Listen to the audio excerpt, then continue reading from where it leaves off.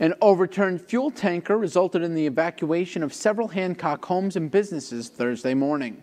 The driver was not injured, but the accident closed US 41 for a few hours. This morning, approximately 8:30 a.m., we responded to an overturned tractor-trailer carrying fuel, Centauri's Corner, which is at the bottom of North Lincoln.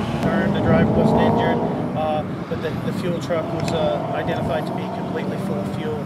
Right now, we've got agencies, fire department, public safety, first responders helping out, which we greatly appreciate, especially our other local law enforcement helping with traffic control. And we just hope that people are patient, just work with us.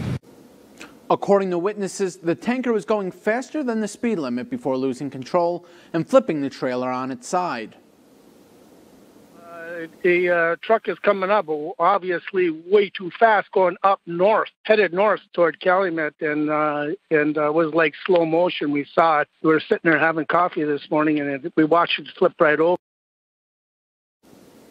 Responders evacuated homes and businesses within 1,000 feet of the spill in case the gas reached the sanitary.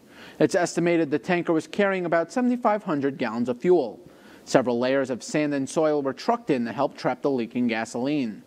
2 other fuel trucks were brought to the scene to properly dispose of the gas. There is no word on whether residents have been able to return to their homes.